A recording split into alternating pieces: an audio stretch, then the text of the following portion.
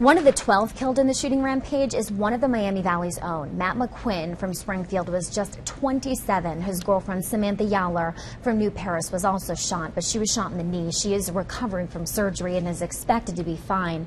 We spoke with McQuinn's family in Springfield. Rhonda Moore has their story tonight and why McQuinn's heroic actions saved his loved ones. Matt's body is still in Colorado. When it returns home, services will most likely be held here at his church. Now, his stepfather says Matt really loved life. And ironically, he was planning on returning here to Springfield in 2 weeks because he missed his family and friends.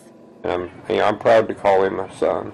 David Jackson is reminiscing about his stepson, Matt McQuinn. Well, he was one good guy, you know. He always there for family and friends if they needed it. And he believes Matt was shot 3 times. He died in the Colorado movie theater where 11 others were killed.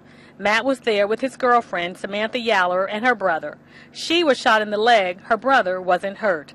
Jackson says the 2 men shielded Samantha when the shooting started. But Matt did what a man's supposed to do. You protect the ones you love, no matter what the cost. Matt's mom flew to Colorado to find her son. Late last night, she got the terrible news. My wife was talking to him on the phone just before they went to the movies, and he said, "Well, Mom, Nick's here, and we're going to go now. I'll talk to you later." Matt's mom told Samantha her boyfriend had died. He was destroyed. He's going to be missed by a lot of people.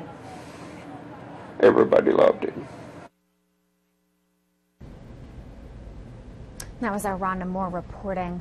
Friends of the McQuinn family have set up a special memorial fund website to help raise money for the family and for funeral expenses. If you'd like to help, just head over to our website, abc22now.com. Click on news links.